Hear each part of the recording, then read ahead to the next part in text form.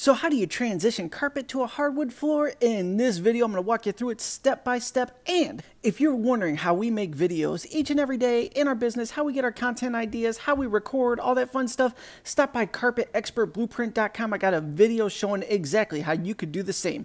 Let's get into this strategy here though. So check this out. We got some carpet going to a janky hardwood floor.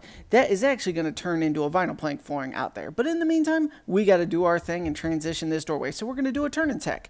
You need a knife, a hook knife, a stapler, a kicker, and some staples. So me personally, I like to take my knife and trim the sides of the door jamb first so it's going to lay nice and flat. Next, we got to go ahead and make these some manageable size pieces. So when we're all ready to rock, it just falls right into place and everything's good. So we're going to fold this back and we're going to cut it so it's going to be about 1 inch hefty of where I want the carpet to ultimately end, right? So I'm cutting this down so that when I fold it under there, it's going to go ahead and fall directly under where the door will be. Now that we got that out of the way there, toss that behind us. Somebody else will clean up our mess. That's how we do it in life. Now we're going to take this carpet, fold it back, and get that painter's tape out of the way. So just take your hook knife.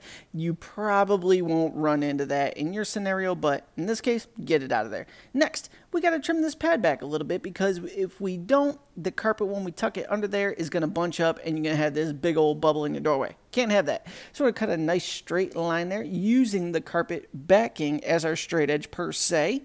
And we're going to remove what's unnecessary. So go ahead and move that. Toss that behind us. Someone else will clean it up. Now, fold it under. Oh yeah, that's looking good right there. We're going to get somewhere positive here. Have Chase come by and step on it a few times for me. Why not? Good, good, good. Okay, now that we got that rolled under, we got to bring our kicker into the scene here. So we're going to get that. We're just going to give it a little tap, tap, make sure it's nice and snug. We're going to bring the electric stapler, and that is the Roberts electric tacker. You can get that at Menards or on Amazon for about $100, and you get what you pay for. They are dope. Price-wise, they break within 6 months consistently. So I'm actually going to do another clip right after this showing you an alternative electric stapler you can use, price difference, pros, cons, all that good stuff. But that's not what this is about. This is about doing doorway transitions. So anyway, that stapler there, $100. The kicker costs about $80, and then your knives, they're about 10 bucks a pop. And that's all you need. Next, let's go ahead and fan over to the other side here. We're going to give that a little tap tap and not beat up our knees on those cords when they get in the way or anything like that. Staple that down. Oh no, we're out of bullets. Add some staples to the game. Locked and loaded. Let's go ahead and finish this off. And believe it or not, you could actually start a side hustle doing this, making $75 to $100 per doorway. Easiest money you'll ever make. We could talk more about that in future videos though. Let's go ahead now that we're done here and do another doorway. Similar scenario. Ooh, that hardwood floor looks way nicer in this one. Carpet that we have in the doorway is way cheaper though. So let's go ahead and do the same exact thing. We're going to go ahead and fold that under. We got it lined up where I need to be, I think. I might be backpedaling in a second, who knows. But as of right now, it looks like we're good to go. So we'll go ahead and roll that under.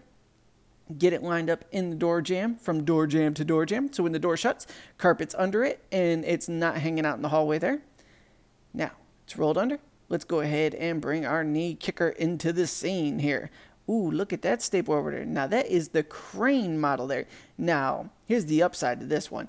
It's got more torque to it. You know what I'm saying? When you pull that trigger, clackety clack, you know where that extra money went. Those go for about $150 to $170, depending upon what distributor you buy from.